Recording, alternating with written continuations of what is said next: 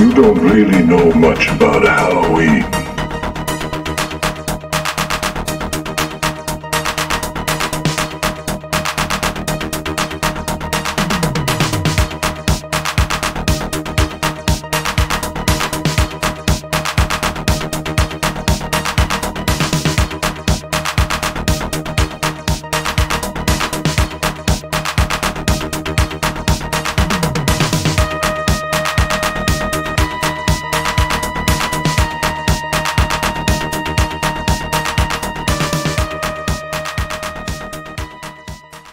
Hello and welcome to another unboxing video. This time we are dealing with a box that I've gotten from Vinegar Syndrome, and I have opened this, but I have not taken anything out yet. So I do have it just to make sure everything was here before we started. This was a recent haul based on the release of a box set that I could not pass up. And whenever I order from there, because I don't want to have to pay for a ton of shipping, if there's other things I've been eyeballing or that are on sale or that I want, I will get them all at the same time, and that way make it, you know, one and done. So I'm going to go through these one at a time. I'm going to save the big bad boy for last, the thing that I'm most excited about. But first up is from 1984. It is Fatal Games, which is about a javelin throwing killer, which according to Vinegar Syndrome is the most requested title that they've had as far as films that they wanted or people wanted to be released. It is a oddball little slasher from the 80s, which has a nice little slipcase for those of you who are fans of the slip covers, and a lot of really nice special features. And I'm very curious about this one. I've heard a lot about it, but I've never seen it. So this one is, most of these are blind buys, but that's how we're starting things out. Follow that up with Graduation Day from 1981. This is another slasher about a masked killer who murders students on the track team. So ties in nicely as a good double feature with Fatal Games. This stars Linnea Quigley and Vanna White. Yes, that Vanna White. Pick me a letter. This one I've been eyeballing for a while. This one is not a brand new release, but it's been one that's been on my radar. I'm a huge slasher fan, so this is one that I've been wanting to check out. So I thought, why not get Fatal Games in that and just watch them back to back. So next up, we have the Cardona collection, which if you are familiar with the Cardona dynasty, as it were, there's 3 generations of filmmakers. Rene Cardona Sr., this is Rene Cardona Jr., and then Rene Cardona III are all filmmakers. And this is, he's kind of considered, Jr. is considered the king of the Mexican exploitation cinema of the 70s and 80s. And this is kind of like the Italian films, where they kind of took ideas from the American side of things and then they kind of remade them, and vice versa. We took ideas from them as well. This is similar, where they saw what was kind of popular over in the States, and then they made their own little mockbuster version of it. This one includes a very notorious film, which is Beaks, which, if you are not familiar with Beaks, right there on the cover. But this includes 4 of Rene Cardona Jr.'s films. I've got part 1 already on the shelf. Includes Beaks, Under Siege, not the one with Steven Seagal, La Casa que Arde de Noche. Did I say that right? That sounded more Italian than Spanish. And SOS Conspiracion Bikini, you know, because it's exploitation cinema. Gotta have some bikinis. But it's a collection of all 4 films, and the first box set was just a lot of fun. Like, it's a weird conglomeration of horror movies and what's the word I'm looking for? Like disaster films. Just a very odd little collection of things, and some good special features, some documentaries with Rene Cardona III talking about his father and his grandfather. So if you're not familiar, it's a good place to start. Part 1 and part 2 both. Then we've got Day of the Panther and Strike of the Panther. You know, you got to have some good cheesy action films. These are both from 1988. They were both made this and released the same year, or released the same year. I don't think they were made the same year. These were actually directed by Brian Trenchard Smith, who, if you're a fan of exploitation cinema, you probably already know Turkey Shoot. It's probably his most famous film. He also is known for doing Leprechaun 3, which was the one that takes place in Las Vegas, and Leprechaun 4, yep, that one where he goes into space. Can't go wrong with a good space horror movie, right? But anyway, I like the idea of, you know, back-to-back double features, especially with, I mean, the title alone makes me want to watch it. So I'm excited to check this out. I like a good, especially old ninja movies. This one actually is not a Vinegar Syndrome. This is a partner label. This is an umbrella release. Yes, like Resident Evil.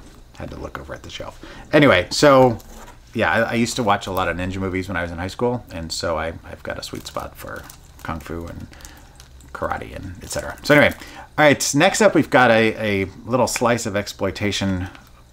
I don't know if it's good or bad, but this is an AGFA, American Genre Film Institute release. This is The Defilers and A Smell of Honey, A Swallow of Brine. These are two exploitation movies from the 60s from David F. Friedman. If you are not familiar with David F. Friedman, he was Herschel Gordon Lewis's producer, and Herschel Gordon Lewis is a huge, like, I'm a huge fan of HG. Passed away a few years ago. His box set is kind of what started a lot of this for me as far as the collecting side of the boxes and whatnot, because he's the man behind Blood Feast, which is the original, the first gore film. I'm not a fan of gore necessarily, but it is kind of a benchmark in terms of horror film making. And David F. Friedman was his sidekick, and I've seen Friedman interviewed many, many times. And so, you know, when I found out that one of his most notorious films was being released, I can't say no. Plus, AGFA always puts out really strange stuff and includes some fun extra features. Usually they include multiple additional films along with it, so ones that maybe aren't as big. So you get a lot of bang for your buck when you buy one of their movies, but you really have to be into the bizarre cinema and or exploitation specific, which is not for everybody. Next up, we have Once Upon a Time in Uganda, which is a documentary all about Wakaliwood, which in this particular example, it is about Nabwana IGG, who is the man behind Big Black and Who Killed Captain Alex, which if you are a fan of low-budget filmmaking from across the globe, that guy, he makes these just way big action epics on a very minuscule budget, and they're a lot of fun. I've got the Who Killed Captain Alex Big Black set. It's both films, and they are just over-the-top nuts. But then there was a gentleman named Alan Hoffmanis who went over and to kind of check things out because he had seen videos on YouTube, met Nabwana, and they became friends. They've been friends ever since, and he's over there making movies with him. And this is a story all about, you know, it's kind of a documentary about all of that. You can see Alan right there and Nabwana up here. There's some documentaries on the other film about him and Wakaliwood, which is not just him. He's kind of the best known creator, and it's so fun. If you ever want to know why I love low budget films, especially like shot on video stuff, just watch one of his movies and you'll kind of understand. So I'm very excited for this. I've heard about it, but I've not seen it yet. Then we've got Curse of the Screaming Dead from 1982. It's a regional zombie film from Maryland. This one, the story is that they were requesting reshoots on another film that they were doing, and the guy got the money, and he's like, oh, okay, I've got enough money. Why don't I just make another movie? So he basically kind of retold, made a sequel sort of weird thing to the movie he was working on, and this is the result of that. So it's regional filmmaking, which I'm currently neck deep in regional filmmaking kind of studies, and it's a zombie film, and it's got a fun little story. So couldn't pass up on that one. Then we've got Ninjas in the Claws of the CIA. This is another John Liu film. John Liu, you may know if you are a fan of Vinegar Syndrome, you'll know all about New York Ninja, which was a film that was lost. They found all the pieces of it, and a guy decided he was going to one of the guys at Vinegar Syndrome decided he was going to take all those pieces and he was going to put the film together. They didn't have enough to have the actual storyline. They did it as best they could, and what they put out is just, it's phenomenal because it's basically pieces of a film that got lost. Sorry about that. Had to take a quick break because the dogs went nuts because somebody came to the door. Anyway, John Liu, as I was saying, there was the whole thing with New York Ninja. Just look it up. It's easier than me trying to explain it. It's a fascinating story. It's actually a really fun movie. The box set for it that I got is amazing. It was a blind buy. And so when I heard that there was more John Liu content out there, I couldn't say no. So I've not seen this. I don't know much about it. I just know I really enjoyed his other film. It was bonkers, crazy fun. And so there you go. Finally, the whole reason I made this giant purchase is the Lost Picture Show Vinegar Syndrome's 10 film collection for their 10th anniversary. Basically, this is 10 films that defy all description. It's a variety of films. It includes the Elijah Drenner's documentary Against the Grain, which covers the history of Vinegar Syndrome and what they do. So if you're not familiar with Vinegar Syndrome, it gives you a backstory of, you know, how they're preserving film. If you don't know what Vinegar Syndrome means, look it up. But that has to do with preserving film. So this is a box set that is kind of a celebration of everything that they've been doing for the past 10 years. And there's some movies in here that are, you know, things that they thought were, you know, lost, or that maybe, who knows. It's just there's kids movies, there's Beware the Black Widow, Deep Inside, Rare Blue Apes, Red Midnight, Violated. I feel like that's not the full title. But it's just a beautiful box. There's 2 different booklets in here. There's 2 different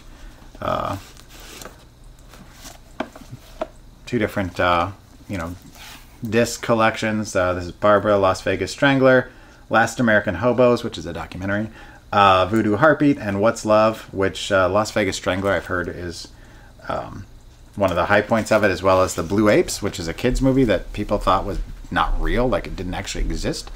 But then it's got a beautiful booklet. I'm trying to avoid some of this because some of this includes some pictures that may not be suitable for YouTube.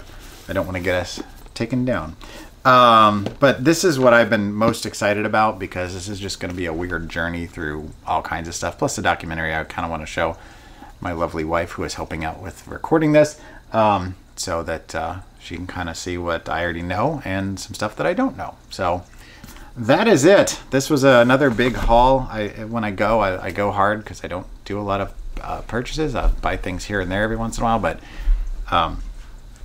I kind of decided to dig deep.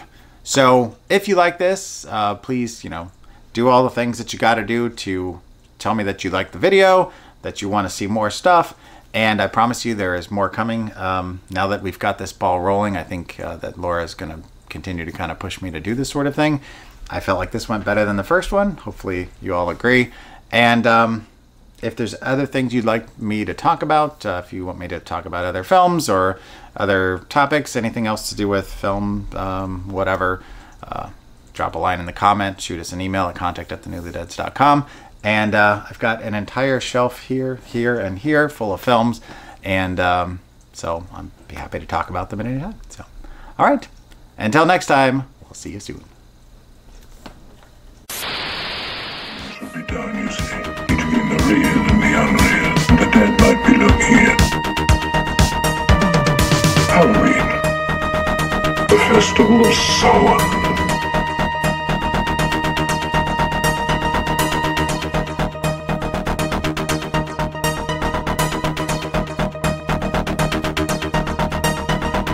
Happy Halloween.